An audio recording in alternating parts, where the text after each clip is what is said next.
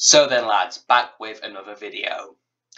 As you can tell by the title, we're just going to be reacting to the trailer to Star Wars Jedi Fallen Order 2. I'm not going to bullshit with some rambling right at the start of the video. I think I'm just going to get right into the trailer reaction and breakdown, I guess. Well, not exactly breakdown, I'm just going to be taking note of things that I've seen. Also, this isn't the first time reaction, I've seen it before, so don't expect me to have some over-exaggerated thumbnail faces that you might see from other YouTubers. So yeah, let's just get into this. Alright, so here we are, let's start watching, I guess. Okay, so we got a kind of oh no, actual gameplay. Thanks for the reassurance, yeah, totally, that was really good. Okay, Respawn Entertainment, the masterminds behind Titanfall 2, one of my favourite games of all time, is working on this. That's how you know it's probably going to slap. Not to mention that half the original Infinity Ward team working on this. So if you're a fan of the early Modern Warfare games, just know that they're the same as working the magic behind this, and I just realised subtitles are on. Yeah, I'll keep them on. Tell me.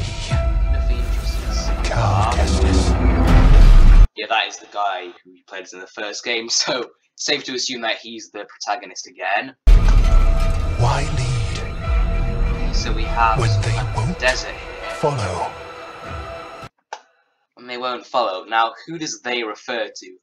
I feel like this may be implying that there's some kind of maybe apprentice that we're training, like student-mentor dynamic. So that could be interesting. Maybe like we could have a gameplay feature of commanding a whole squad. That would be interesting. Yeah, we're getting a view of some kind of desert here. And there's footprints, by the looks of it.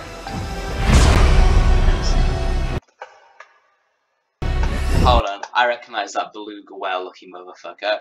See, I may not be that into Star Wars, but I watch videos of fans analysing it because it's an interesting case study of how corporate greed can destroy a franchise. I remember when watching a video of some guy take the piss out of the trailer for that probably shit new Kenobi show. He did mention a guy looking kind of like that who was called, what was it, the Grand Inquisitor. So, you know, maybe if any of you guys are Star Wars fans in the comments, tell me if he's a significant character. That would be interesting. Oh, what here looks like somebody in a cloning chamber. Interesting. Why? Fight. A zombie actually. See that decrepit arm now? Yeah, here we have. That looks like Cal. You recognize that same dead ginger trim that Cameron Monaghan was known for, even rocking that when he played the Joker in Gotham. And he seems to be fighting some. Okay, that looks like a laser shot and not a laser sword, but he's dressed like the Sith, so you never know. It doesn't look like he's holding anything, and they're on. I think that's a spaceship. He does have a laser sword, a lightsaber, a Krypton katana, and a lumen machete, whatever the fuck they're called. When you can't win. Okay, we have a weird person with long claws there. That probably signifies that they're evil, but what's it they're holding? Okay, it looks like that's like a cooling box. So I feel like the objective of this game is going to be to get a case of beers. Yeah, that makes sense. I'd go to lengths to get that. What is your next? Yeah, it's the beluga man again. Fucking hell. Yeah, that guy's got some British ass dental plan. Move. Jedi. Up and then there's the thingy. It's another lightsaber, but he already had a lightsaber in the first game, so I don't get why this is significant. Die. We have the person zombie tank again. This might be. I'm gonna say some real nice things that we didn't say in the game actually. Who's that? Can some Star Wars fans tell me if that's anyone significant? Like, he looks like the sword guy from those Revenant status memes or whatever. I don't know, I haven't played Metal Gear Rising, but he looks like the guy from the memes. The little robot buddy who you had in the first game, he's there. This place looks overgrown. Something to note, but yeah, it doesn't look like there's many Easter eggs we can look at here. Yeah, that's the title of the game, Star Wars Jedi Survivor. 2023, so a long way to go till then. Will it be worth the wait? So yeah, now that that's over, let's just talk about it. Now, I talk about the first game. Okay, I haven't entirely played the first game. I remember when it came out, it looked interesting. I wanted to play it before it was overpriced. I remember asking it for like pretty much every birthday and Christmas since it came out. Only getting it towards the end of last year, and guess what? It went free on EA Play. So yeah, I played like an hour of it before realizing I have too many games to play, and then just stopped. But yeah, it was still pretty good in the hour or so that I played it.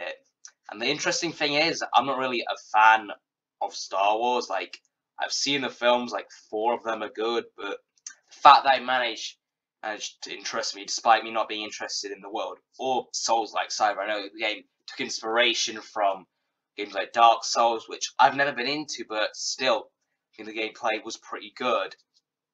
So what I really want to ask right now is this finally going to be something to get hyped over?